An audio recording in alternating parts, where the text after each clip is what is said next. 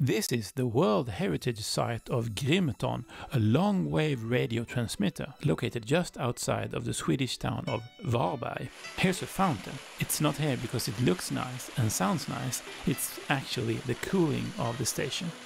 Grimeton was built and operated in the early 1900s. It's got massive aerial antennas, about 100 meters tall. It has a fixed antenna and transmitted only to the United States of America. And here's a simple elevator. I'm not going to tell you very much about this long-wave transmission station. It's much better if you go and visit it yourself. Here are some pictures from inside the building with all the different components that make up the transmitter.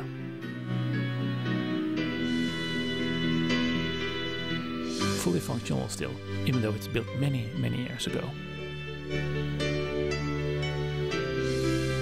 I highly suggest that you go to the grimeton.org website and check it out. If you decide to visit Grimeton, make sure to book a guided tour, because the guided tour is excellent.